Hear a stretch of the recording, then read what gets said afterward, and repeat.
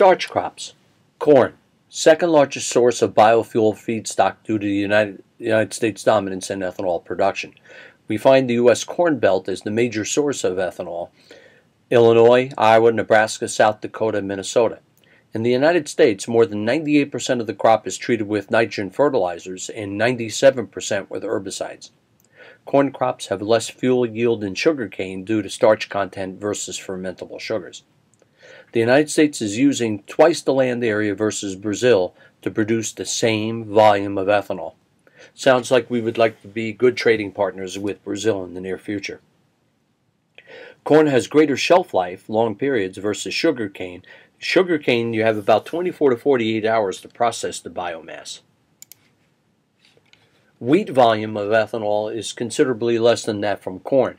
In the United States, less than 30% of ethanol from wheat comes from wheat. Spain and Germany also produce some ethanol from wheat.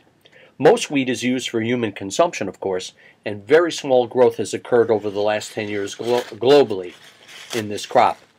Rye and barley, two relatives of wheat, are rarely used to make bioethanol fuel. Cassava, or tapioca, is the most cultivated crop in the sub-Saharan Africa. It's the second most grown crop in Africa, fourth in Southeast Asia, and fifth in Latin America, and seventh in Asia. It's a hardy crop, tolerant of poor soil and droughts, and starting to attract bioethanol production attention. Nigeria has identified it as the top bioethanol crop, and Thailand is starting to produce bioethanol from it. Oilseed crops. Rapeseed, primarily the feedstock of choice for biodiesel in Europe. It's commonly grown in rotation with cereal crops. Soybean, the dominant oilseed crop globally, with 215 million tons produced in 2005. Brazil, United States, and Argentina dominate the market. It's a nitrogen-fixing crop and enriches soil. Cargill and ADM dominate production since harvest is highly mechanized. Palm yields a very high level of oil per hectare. Malaysia and Indonesia dominate production, and production has increased 11% over the past decade. Brazil can significantly expand this crop in northern areas of its country.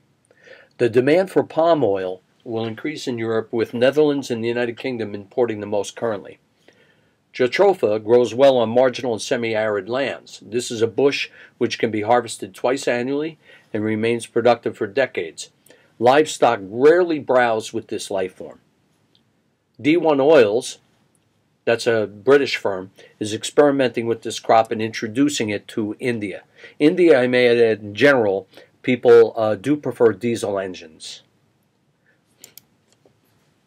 Microalgae, single-cell life forms, which have the potential to produce much oil. High yields can be grown in salt water where no competition with agriculture exists. Carbon dioxide, nitrogen oxide, various nitrogen oxides required for growth in coal, petroleum, and natural gas power plants have an outlet for the byproducts. Cost of cultivating the current species will require research and development, and it is not currently economical. Animal fats, cattle, pig, fish, or chicken processing and being used in fleet vehicles, biodiesel, by companies in this industry. It is very cheap feedstock, but not available in wide regions, obviously. Conclusions. The United States, Europe will want to extend the import of biofuels from the tropical climate countries. Sugarcane stands out as feedstock that can produce a large amount of transportation fuel.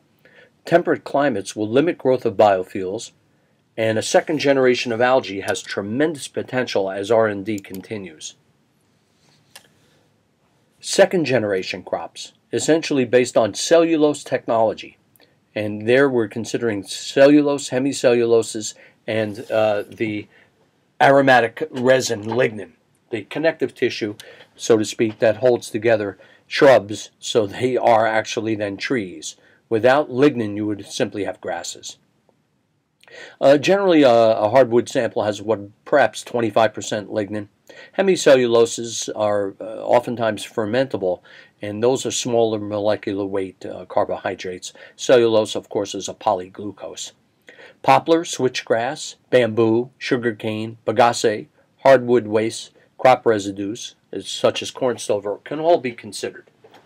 Advanced algae technology is another part of the equation. New technologies for biomass conversions to liquid fuels. Basic conversion technology options. Cellulose conversion. A. Thermochemical conversion.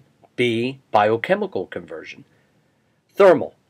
Gasify the biomass into liquid fuel with low oxygen levels present. This is your syngas or Fischer-Tropsch process. Biochemical.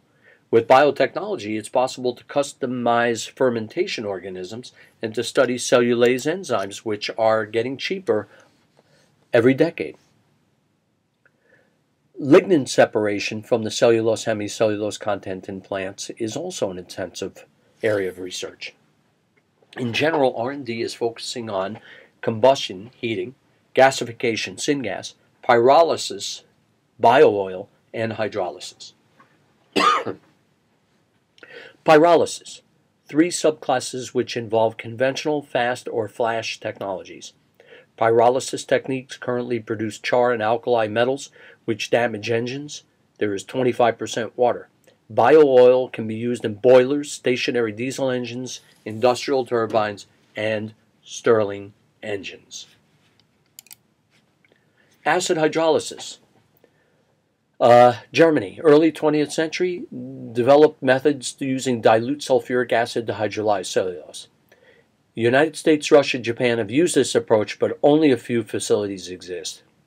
This is a type of research that every year there promises to be a breakthrough, and yet